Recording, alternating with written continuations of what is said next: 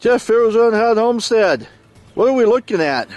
Well, this is a pole with a rack and some solar panels on there. So let's take a closer look at what we've got here. We're talking about the rack first, and then the panels kind of speak for themselves. There are 6 260 watt panels, 260 watts each, so they're 1500 watts total. Just to give you an idea on the panels real quick here on how well this is going to come out. That's all the details of my panels. Like I said, I got 60 of them, or I got 6 of them, not 60. So here's what I've done. I've got this conduit leading up to it, and this is 6-gauge wire.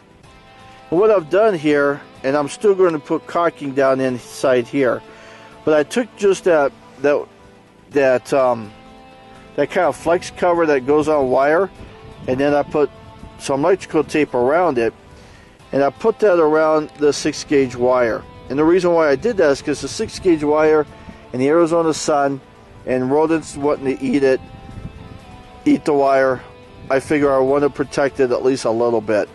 So I've done this, and I like the way it looks. And it comes up, and it goes into this box here, and inside this box I have 2 bus bars, so the wires are connected up to the bus bars, and then they go up into my stuff here. I put red here just to help remind me that this is the positives, and that one's the negatives over there. So these are hooked up in the series parallel. Your standard what they call it, MC4 connectors.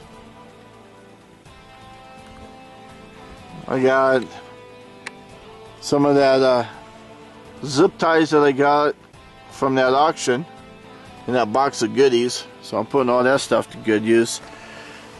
I'm going to change the way this here is done, but I needed some kind of box to put on this. Or I needed some way to hold this box onto this pole. Now I kind of have this extra piece sitting out like say, and the reason why I do is because this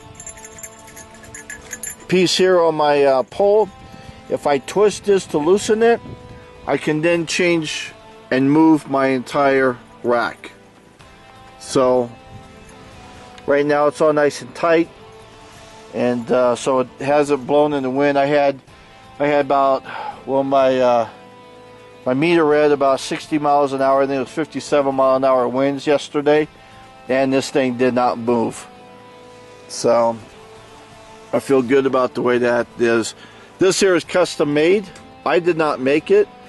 The guys at Alternative Energy Discount, the nonprofit place I bought all my stuff from, they made this. It was only 800 bucks. And basically he welded it all together, and we hooked up the panels. So this piece here, when I loosen this bolt and I loosen that bolt over there, I can adjust the height or adjust the angle. And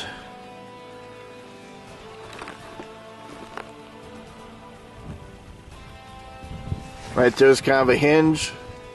Right there's a hinge. So I can flex everything. All he used was unit struts. And we just bolted them together.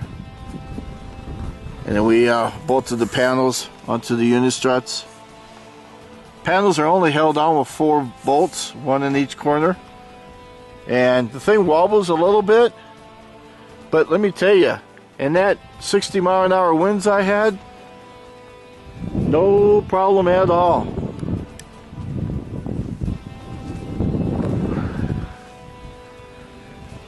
So I got solar on the homestead. So what do you guys think?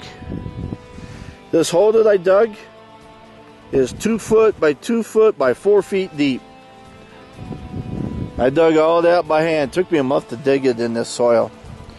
Well, not quite a month, but it took a long time.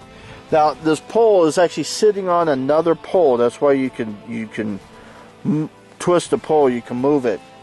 And in doing so, that other pole that's in there is actually in the ground 1 foot, and then it's cemented. So this whole thing is grounded. So the panels are grounded to the unistruts. The unistruts then are all grounded to this guy here. And this guy here connects there, which is grounding there and into the ground. So I should be fine on my grounding. This is it. I think it's a pretty nice system so far. And tell me what you guys think. I gotta still put this thing in the ground. I know some of you right now are saying, hey, electrical lines need to be 18 inches in the ground. Well, my county says my system is too small to go for a code, so I should follow code, but I don't have to. So, small enough. Anyhow, Jeff, Arizona Hot Homestead. Don't forget to catch the other videos on my solar system, and so you can learn all about it. And don't forget to like, subscribe, share, comments, and I guess I'll see you folks on the next video.